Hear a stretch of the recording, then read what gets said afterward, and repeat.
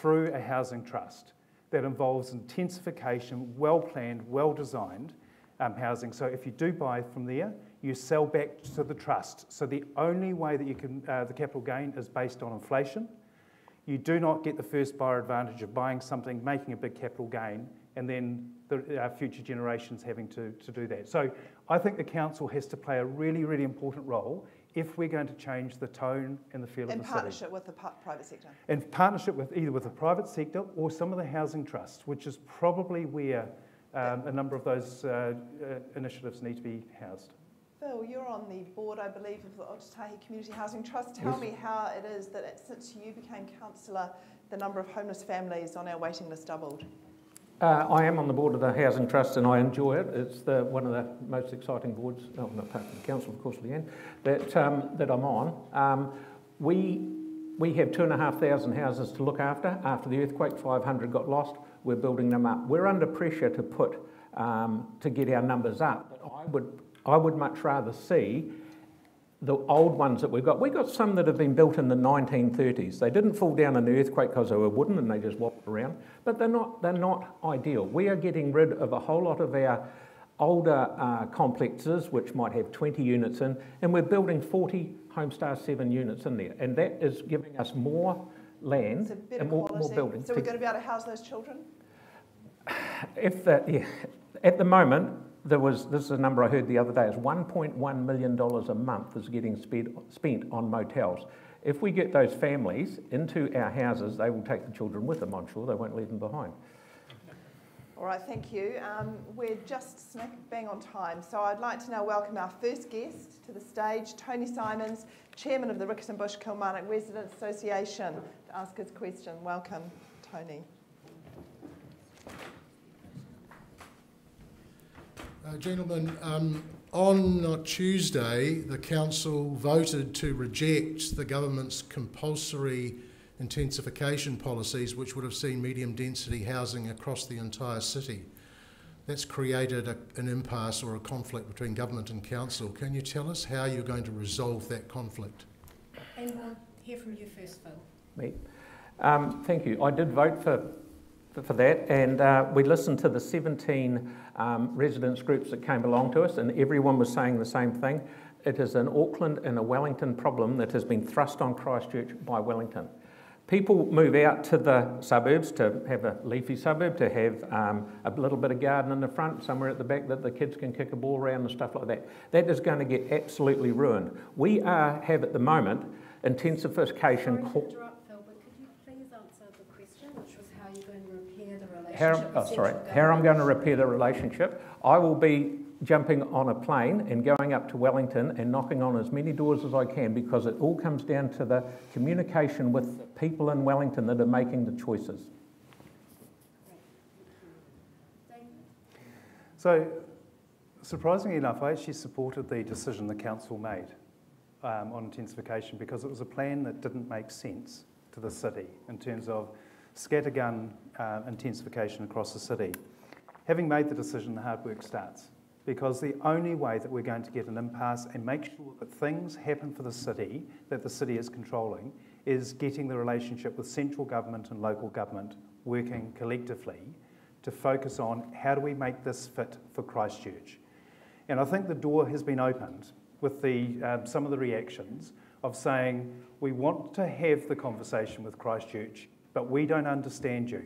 And one of the things I know from bitter experience is Wellington has a very different view of Christchurch and Canterbury than we sometimes have of ourselves. And that's an important part of building the relationships and the bridges.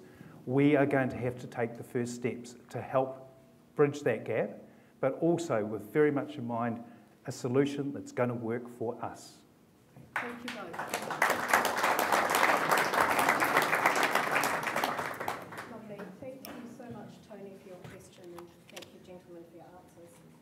So we've got around 9 minutes in this section to explore ways that if you become mayor, you'll work to improve Christchurch neighbourhoods. So whatever actually pans out after this week's decision and after repairing the relationship with central government, it's pretty clear that we'll need to live with and in a level of density higher than we're used to in Christchurch. I mean, it's happening already. I live in St Albans, it's happening already. What will your council do to make sure a more densely populated city remains livable? David, you're ready? So I think an important part is why communities get really grumpy and really disengaged is generally because they don't feel as though they've been heard or involved in the conversations.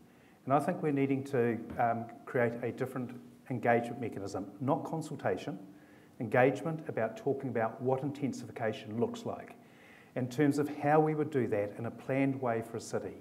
There are parts of the city that do make sense for intensification, clearly the inner city, but along public transport routes, some of the malls and other places like that, but they need to be really deliberately master planned, not driven by developers, but actually shaped in a way that actually makes sense with communities engaged in those conversations. Okay.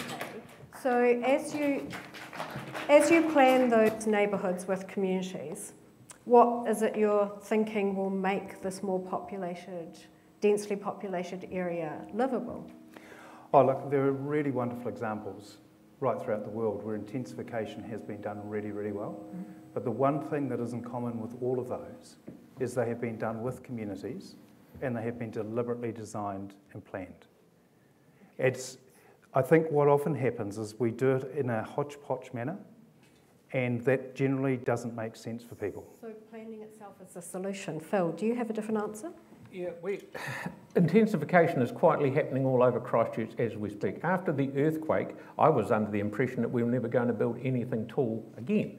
And all of a sudden we get this drop down on top of us. We do definitely need intensification by the major bus routes. Take, for example, Orange Series Stadium. That one day will not be there, and we can sell that land for social housing. Sure, and but people can go, that will fill it up. And how's it going to be livable?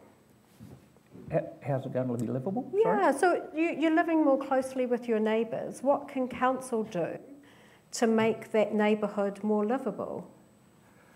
Providing neighbourhood parks. And the other thing is neighbourhood parks. Yes, and one of the other things we brought up the other day to make it livable is to have a 20% tree cover on all the new buildings that are built on each section.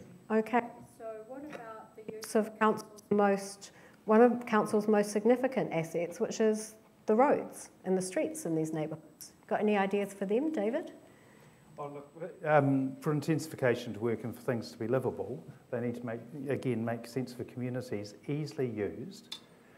So when you design intensification, those are the sort of amenities and connections to transport. And transport needs to not just be cars or cycleways or public transport or light rail, all of those. It needs to be a combination that is easy to use and well connected and integrated, as opposed to a lot of stuff that is actually very, really siloed at the moment.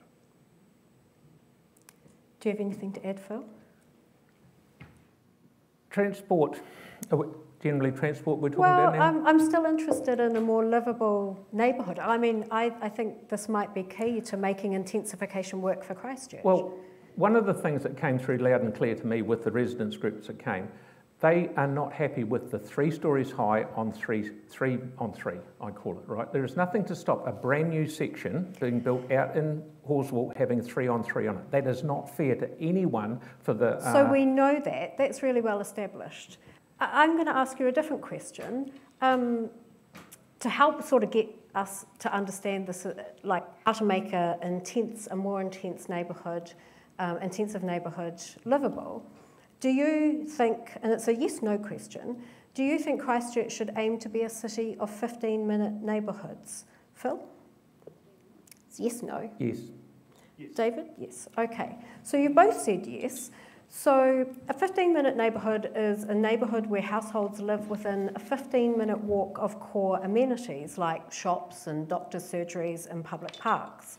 So they're a good idea. I have to say they're really popular from the work we've done. Do you know how to create them? Sitting in one of my policies. I should have remembered that one. But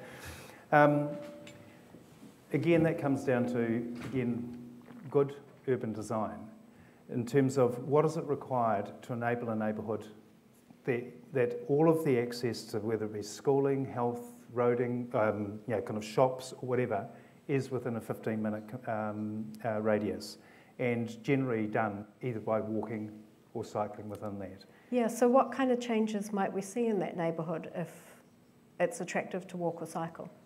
Oh, I mean, Wellington just reduced 80% of their roads to a 30km/h limit. Is that something that appeals to you?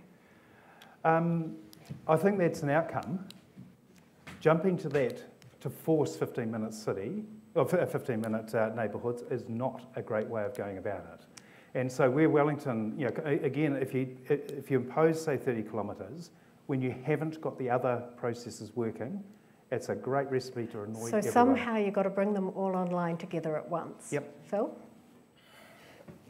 I do not like the 30 kilometre out in the suburbs I'm happy with, but 30 kilometres an hour everywhere like they're getting in Wellington, I don't think it's a good idea. So 30 kilometres an hour in our suburbs is feasible with you as mayor? Well, we're doing 40 at the moment in some of our areas. And some of them, yeah, and 30 in others as well. That's right, yeah. So that that's is possible, because it makes the street far more walkable for children. I mean, 30 is far less hurty.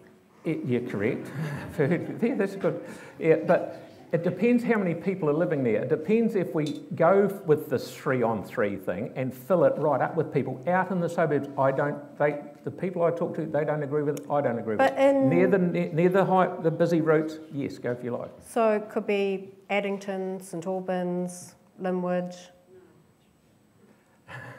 If you talk to some of the residents groups, they'd say no, but there are some, like in the middle of town, fill it up within reason. No, I meant the 30 kilometres an hour. I mean... Well, the middle of town is 30 kilometres No, an hour. I meant out in the suburbs where it's getting denser. No?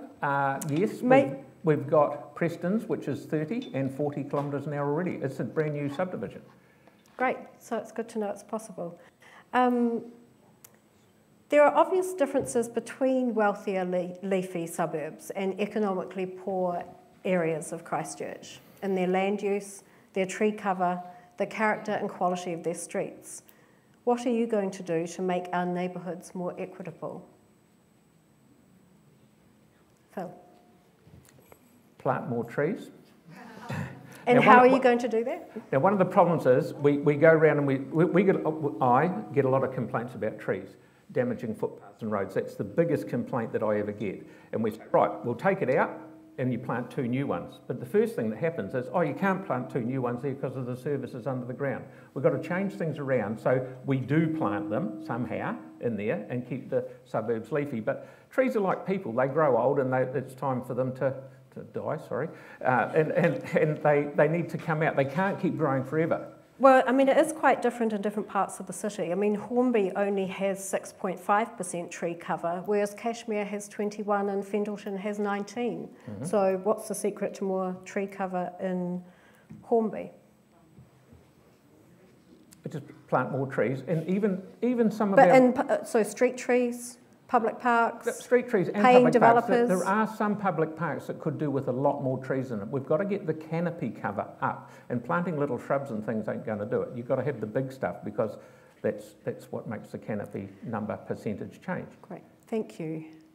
David, so how are you going to make our neighbourhoods more equitable? So we may more than tree cover? Yeah, we may need to think about different ways of looking at incentivising developers through development charges in terms of actually if you're building 7-star environmentally friendly houses, for instance, you have a rebate on development charges. In terms of being able to make sure that the design that is sitting in there is actually incentivised with developers to do that actually is seen to add value to those communities. The challenge with trees, yes, we do need to get the trees up, but we're not going to plant our way out of the crisis that we've got. But what we do need to do is really deliberately designed houses. And I think we need to do that in combination with developers in terms of setting the right incentives to make sure the right housing stock is actually being built. Because the way that we're approaching it at the moment is not working, and we are seeing a greater level of inequity with tree cover happening as a result of that. Okay, great. Okay, so my last question in this section is, we're a coastal, low-lying city shaped around 2 rivers in a swamp. And look, we've seen some really significant levels of flooding last year and this year in the city. How do you think we should address the impact of flooding and coastal erosion for vulnerable areas? And I'm afraid you've got to answer this very quickly. Thank you, David. I think that one of the first bits is actually we've got to see it as real, and that it becomes a priority, that there are going to be affected communities. And it's really easy to look at some communities and say it's their issue. I actually think it's a broader city issue, and that we are going to need to look at both adaptation, managed retreat as strategies. But if we're going to do that, we've got to do it with communities, and a sense of actually communities being involved in helping plan and decide what makes sense or not. Managed retreat is not the answer for everything. Adaptation is not the answer for everything, but there are combinations that are actually going to make the impact a wee bit less on some of those communities. Okay, thank you. Phil? You talk about coastal erosion. We commissioned in 2018 a thing called the NIWA Sand Report, which shows that the beach is accreting in size. So at the moment, we're not getting coastal erosion. It's not to say it won't happen way in the future, but it's nowhere near as bad as what we've been told. We didn't let it out as the council. We should have been more transparent. It took 18 months, 2 years for it to get in the public, but it's not as bad as what it is. Things like an isolated situation as Peter Tim's Meats, which you will have all seen, where it floods. The reason for that we didn't extend the Flockton Basin work all the way up to Edgware Road, which would have solved that problem. And it's going to cost $23 million to solve that particular problem, I understand. Are you? Yeah. Yep. So well, if that's what it costs, that's what it costs. Okay. We're spending more than money than that in other areas, so Great. That's what it costs. Thank you. So it's now, thank you so much for your answers. It's now my pleasure to welcome Piper Pengelly, student and youth leader, to ask you a question. Piper. Kia ora. My question is about young people. So young people are concerned about climate change, the cost of living crisis, and being valued by decision makers. How are you as Mayor going to ensure that young people can be given a voice in council? David, can I ask you to answer that one, please? So I might answer that in a few different ways, Piper. One is actually taking climate change seriously, I think, is the first bit, because one thing that has come through with every group of young people I've spoken to is a sense of climate change being the biggest issue and challenge sitting there, and they do not think we're taking it seriously. So there's an element there of actually taking it seriously and with action. I think we also need to look at winning back confidence of the youth by being a conduit to their voice. Youth infrastructure in the city. We've also got to start imagining that it's actually more than just shopping and food. So how do we involve youth in decisions and choices around that? I think the two other bits there is actually getting education into high schools, and I have absolutely been persuaded to support the Make It 16 vote. I was kind of one of these older generations sitting there just saying, why can't we just get the 18 to 24-year-olds to vote? And it was pretty clearly pointed out that actually it starts a wee bit earlier than that. And I'd like to ask Phil to answer that question before we run out of time. Thank you. One of the things I'm very lucky at council is I sit next to Councillor Anne Galloway. She is passionate about youth in Christchurch, and she said to me, please, if you're back here again, please continue the good work that the good work that she's done, and I applaud her for the time and effort that she has put into it. So we've just got to work with our young people, get them in there. We went to a thing the other night. I didn't vote for say that I'd vote for the under 16 thing, sorry, because You don't support 16-year-olds voting? Correct. Yeah. Correct. For one, there are a lot of people that are 16 that are very clever, don't get me wrong. I'm not saying, don't want to put everyone in the same boat. But I believe at 16, I certainly didn't have any life water under my bridge. I didn't know whether I was coming or going. And I hadn't done any physical work and paid any tax to know how the system works. And I strongly believe it should be 18 still. That's just my view. so one of the biggest challenges, I think, is actually we're making decisions for this next generation without the next generation sitting at the table. And we've got to find a different way of dealing with that. Thank you both. I'd like to pick up on the climate change theme and ask a few questions around that. Transport accounts for more than half of our city's emissions, and its fumes are blamed for the premature deaths of 300 people every year. Now, it's quite recently, the council released its unfinished draft 30-year transport plan, which shows how we could reduce our dependence on these cars by making biking and busing and more active transport more attractive. Phil, I think you said this isn't what the people of Christchurch want. Correct. What? Pardon? Oh, my mic's gone. What's your bold move to meet the council's goal of halving carbon emissions by 2030? One of the reasons I put the draft transport plan out with Aaron Kewen is I just wanted people to see what was possibly coming up the pipe, so there was no surprises. With carbon emissions, one of the things that gladdens my heart is that ECAN have now bringing in $2 bus fares for adults and $1 bus fares for people under 25. I reckon this is going to be the game changer in February, and people will, if it gets, from what I understand, if it gets 5% of people out of cars and into a bus, I would love to see a bus going past me in a car full, and if that does to help it. I think you've also said, though, that it's not just money, is it? It's convenience, and I think you've said that bus lanes add to congestion. So without bus lanes and buses are less reliable, do you think there's a conflict there in getting more people on the bus if they take too long to get to town?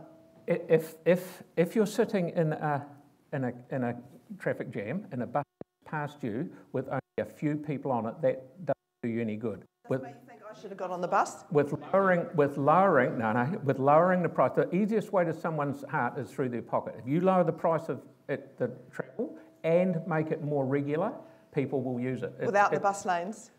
No, the bus lane, if the buses are full and the bus lanes are working, it'll be good. Because there will be less people in the car. I will give you a minute to answer, David, but I just want one last question. When was the last time you took a bus, Phil? A wee while ago. All right. David, what role do you see the council playing in reducing our emissions? Well, we've got to create an integrated transport plan that makes sense to people, is actually safe, convenient and reliable. And I don't agree that fares are the biggest driver for using alternative transport. What is it? For so many people, it's safe, it's convenient, and it's reliable. And when you have to sit there waiting for a bus and it doesn't turn up, your likelihood of going back and using a bus drops dramatically. The same way as you're sitting in you've had a bad experience on a bike. It takes a wee bit of time to get back on there. So that's part of the key. If we're really going to be serious about shifting people or changing the way that people access or get around a city, they have to be choices that are simple to make. How do we make buses reliable?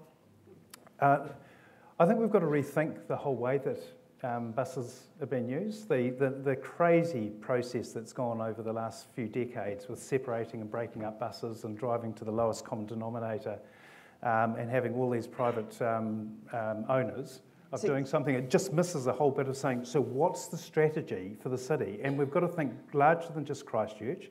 It has to link with the Selwyn and Waimakariri because they are communities that are accessing and using the city. And one of the things that one of the things we are struggling with is getting bus drivers and retaining them because sadly they don't get paid enough.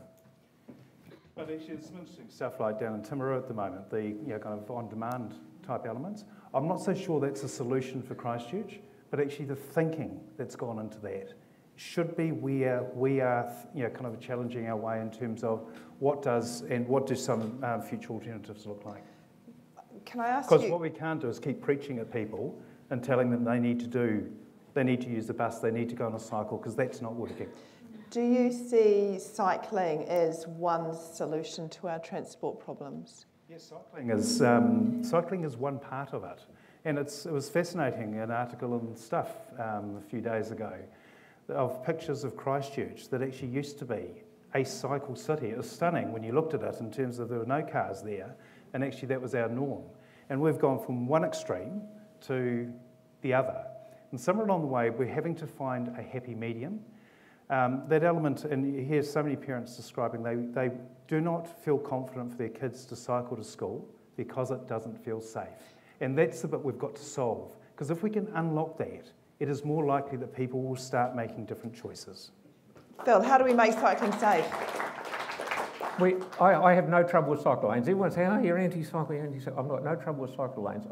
I do have trouble with sometimes the width, and people say, oh, they're over-designed. They're not. They're just, some of the ways we're building them are costing too much. The one cycleway that I really want to push in Christchurch going forward is the one that goes from the city to the sea along the Otago Road River corridor, because that's more like going to be more like a mobile nature trip to take a family on. You can feed ducks, you can try and do fishing, you do all sorts of things, and that'll be good for a family outfit. Fair enough, we build cycleways on the road, but Joe average commuter cyclist normally uses the road. What's the hold-up? That's been that green spine and cycleway has been in the planning for a long time. What's the hold-up? No, money's not a hold-up. We've been given $40 million towards that. We have started down at the Brighton Bridge end. The stop bank has been moved back, and what gladdens my heart is we're going to move the stop banks back. Instead of them being this high by the river, they will only be that high 100 metres away, and that's going to make it really, really good. So it's logistics, is it? It is logistics, Mostly? It is money. There is some plans, there's a lot of plans being done by the Reserves Department on the area by Kerrs Reach, and I'm looking really forward to that coming through. So it's a nice segue actually, because I wanted to ask you a little bit about the red zone and perhaps our relationship with mana whenua. On Monday we published a story saying that Ngāi Hariri has criticised the council for making little progress towards a good te tiriti relationship with mana whenua. So Te Māori Tau has called for a fundamental shift in engagement. David, how do we achieve that? Well, I agree that the relationships need to improve, because they've certainly been very much stressed or stretched with a number of changes that have been going on. And we need to move from a not just interrelating with Ngāi Tahu after the fact. They need to be engaged right at the beginning with an engagement right up front. And if we're really going to be true to the city, it needs to be a genuine partnership. And too often, it is an afterthought, or we need to go through then almost a tick box to say that we've had the engagement or the consultation with Māori. That's not good enough. And I look at the red zone, and I come back to the kind of the council declaring a climate emergency in 2019. If this is an emergency, we're not moving particularly quickly, and a core component of that is actually what we do with the Otago red zone. It has a detailed plan, and heaven knows why it's not happening faster. Maybe Phil knows, and maybe is it something to do with our relationship with Ngāi Hariri? Excuse me a minute. 2 or 3 months ago, we started up a co-governance group with Ngāi Tahu, and that is the way forward. Tamare's on it, Nuk Karako's on it. Sorry, I can't remember some of the others, but I know those people are on it. But talking about a relationship with Tahu, there you go, sorry. One of the things I did the other day, I voted to leave C4. That C4LD had done their job, we'd joined their group, we'd given them the money, they really pushed their barrow and they did a fantastic job, but it was time for repair and sorry, it's come time for us to repair and resuscitate our relationship with Ngāi Tahu. And that's very important to me, because going forward, there's some very important things coming for Christchurch that we need to have them in the same tent, pulling in the same direction.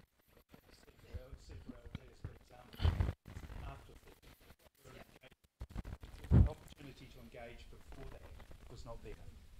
Okay, but very quick question while you've got the mic.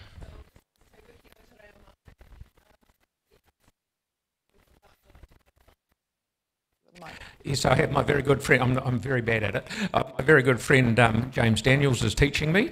I go home and I practice, and my 8-year-old granddaughter tells me I'm not saying it right.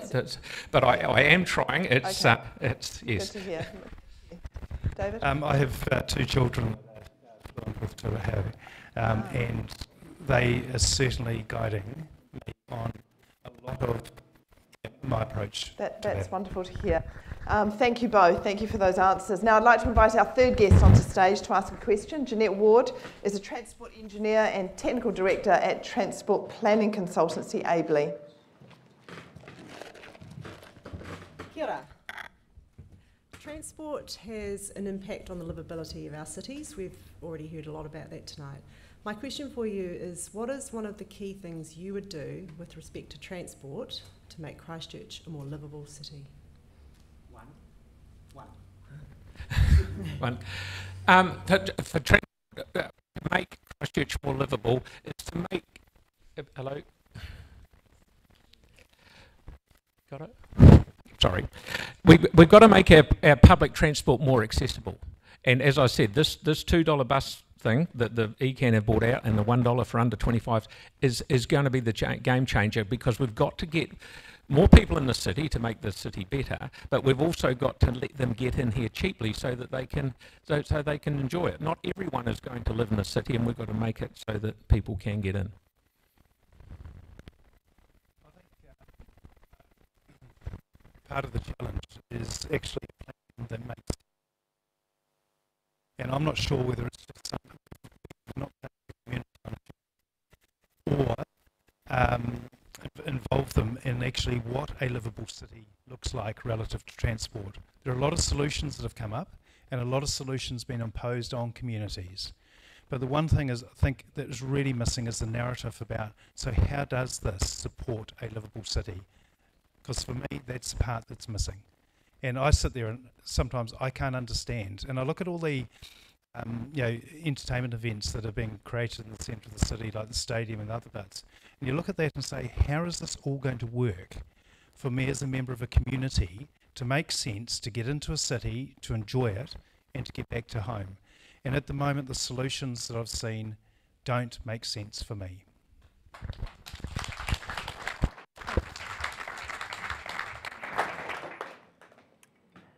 So, thank you, Jeanette. So, we'll go to the big picture now, and I'd like to ask both of you, what's your idea for how Greater Christchurch can accommodate 1 million people in the future? So you're going to have to project a really long way into the future. How will we live, and how will we get around this greater city? David. So, happy to start. That's an element. This is why intensification and planned intensification becomes really, really important, because we are going to grow, just even in Christchurch, a population by another 30 to 50,000. And if we don't plan for that, it's going to be a shambles. The Greater Christchurch component, I think increasingly, it is a broader community that are all accessing and using very common and similar parts of the region and the city. We've got to make sure that we're planning in transport corridors like light rail. It just does not preclude that from becoming an option into the future. And I'd hate to see us getting to an Auckland where somewhere in the future that we're retrofitting stuff back into the city that actually hasn't been planned. And so for me, that's where the council has to play a really critical role in getting the long-term planning right. It's not about making it come to life today, but we do need to make sure that future generations have choices for themselves. Light rail is getting mentioned a lot at the moment. I think it's sad that at least at the worst there wasn't some land left in the northern corridor and the southern corridor for that to be done one day. But I don't think we're ready. If we've got the land for it, that's cool. But I don't think we're ready for it yet. If the buses were chocker and we put plenty more on because of the demand, then you could say, right, let's start building it. But I think if we started building it, not now, but it would be not used. It'd be just like we've got to change the way people think and making it cheap in buses, getting them used to going on buses. That's how it'll lead into light rail. So the mass rapid transit that you'll advocate for at the Whakawhanaike Kaina Committee, if you're there, will be rapid bus transit. For a start, you've got to start somewhere. If you build the big Rolls-Royce thing and no one uses it, you spent a lot of money and done it and wasted it. Get the buses, get them chocker, and get them coming in.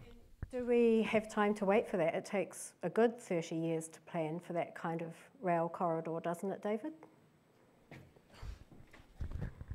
Infrastructure in this country takes, I was about to say a lifetime, but it is almost that. And I think it is when we look at, and just reflecting on the business case for building Christchurch Hospital, it had a really obvious case there, and 10 years later, it's still got big elements for it to be completed. And so we've got to find a way of speeding up some of that. But yes, it is a long, long time. Thank you. I'm going to ask you a completely different question. What's your favourite public space in the city? You've got the mic, Phil. Probably Cranmer Square.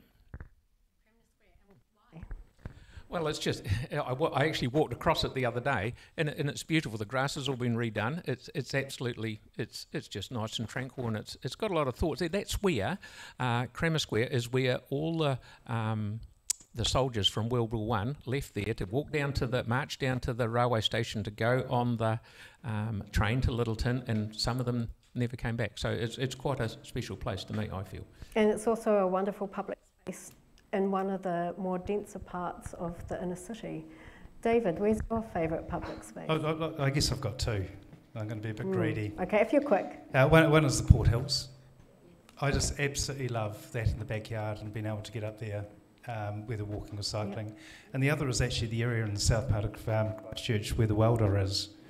And it's just some seriously cool startups, innovation, whole lot of stuff that I never actually knew existed in the city. Great, thank you. A completely different question. Yes, another one. Well, we started 10 minutes later, so we're going to run 10 minutes over. Some people vote, engage with and submit to council, but for one reason or another, the majority don't. I mean, I don't understand it, but how will you represent Christchurch people who aren't currently voting, engaging and submitting? Well, I think it comes down to the submitting side of it. I think it comes down to trust. People, we design something and we put it out there, and sometimes we just it sort of comes across as, here it is, tell us what you think. If you're not happy, please submit, and some people do. But we don't make it that easy. A lot of people, in my view, don't submit because they think, council's made up their mind, why should I bother? Now, one of the things that I liked about what we did with the stadium is we put it online. So people could go, yes, no, and it was simple. I think we should use that system more often for submitting. Council always has online submission, that's not new. No. With the stadium, it was what do you want, yes or no, and it was very simple.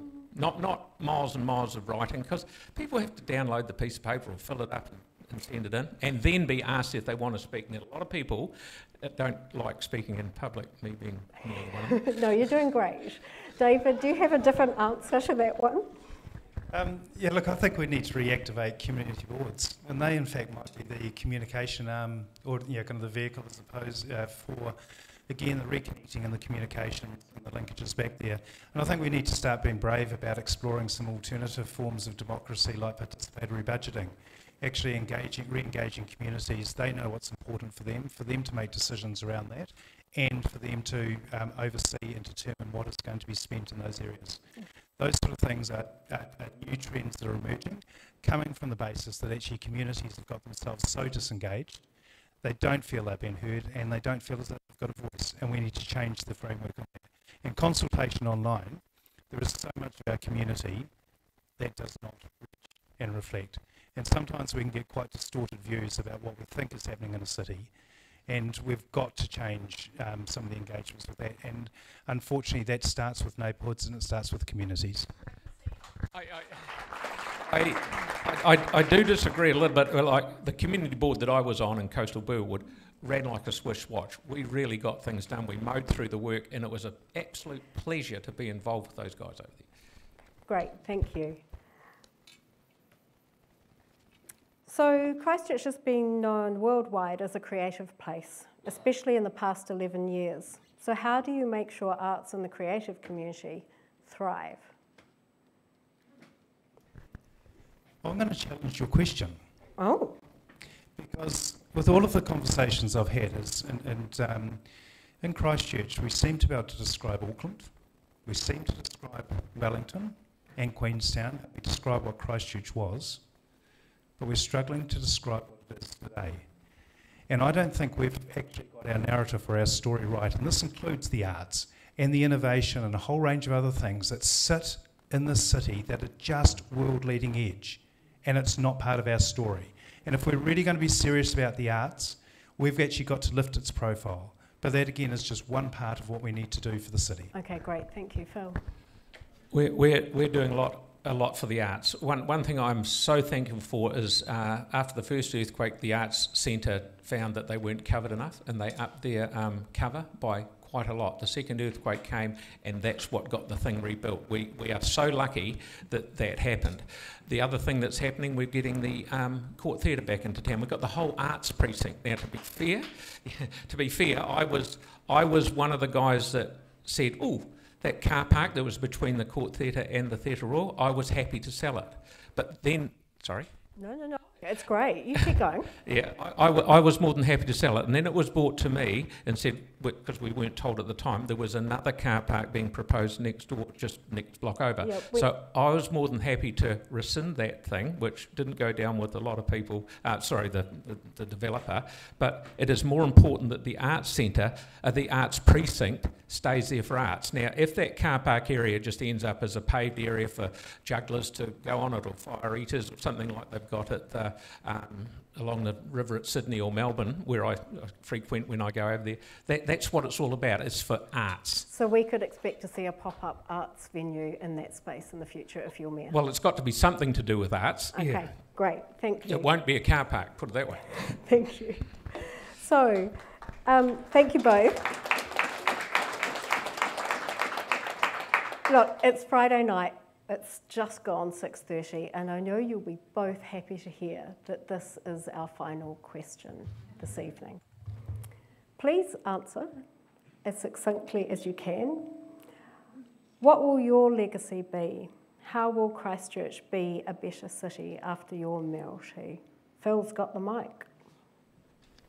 I want, going forward, after my mayoralty, which we're not sure how long, even if it'll start, but when it gets to the end, I want people to look at me and go, Phil made Christchurch the best place to live, work, invest and play in the country.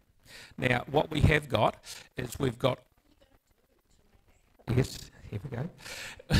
We've got all these new amenities. We've got the stadium coming, we've got Metro Sports coming, we've got Te Pai, which is working really, really well. We've got Margaret Mayhew Playground, we've got the Town Hall, we've got all of these things. We're not knowing Punawai out there with hockey surfaces and running. We are that far off getting the Commonwealth Games here in the next, I don't know, two cycles, because when I lived in Brighton, right across the road from QE2 at the 10th Commonwealth Games, they were the friendly games, and it was a fantastic time. Sometimes with Commonwealth Games, it breaks a city because they just can't afford it. We've got all this stuff. We don't need it. We might as well use it. And if it brings people to town and gets the city humming, it'll be. That's what I would like to see one day. That's what happens. Okay, so we'll be a better city because we host the Commonwealth Games. David, what do you have to say? I think looking forward to a confident, forward-focused city that's actually got its own narrative, that we can actually tell our own story to ourselves and to others. Also recognised as a climate leader, and we're attracting innovators. And building off our greatest strengths in this community, that's our people. And we are vibrant, innovative and creative.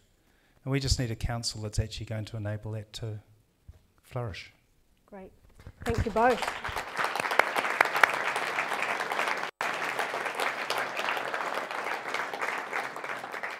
Look, we want to thank you both so much for being here this evening, and thank you for putting up with the technical difficulties. You've handled it like pros. And thank you for answering our questions, especially those of our guests. And thank you to all of you who have joined us here online and in the room here at Turanga.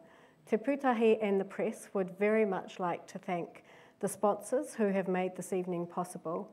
The major sponsor, JLL, alongside the Urban Design Forum and Te Kahu Whaihanga New Zealand Institute of Architects Canterbury branch. We also acknowledge the work of our teams behind the scenes, pulling things together: Bonnie, Richard, Andre, Alex, Gabby, Zach, Emma and Louise. And I think we really have to end by encouraging each other and our neighbours, our friends and family to vote. And when we vote, let's have in mind that incredibly wise Ngāi Tahu whakatauki, mō tātou, a mō ka uri, a muri aki nei, for us and our children after us. Thanks everyone.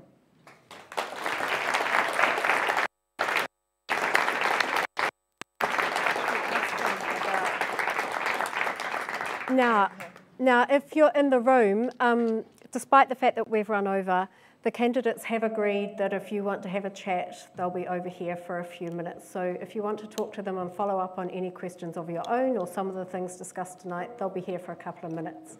So you can grab them. Thank you.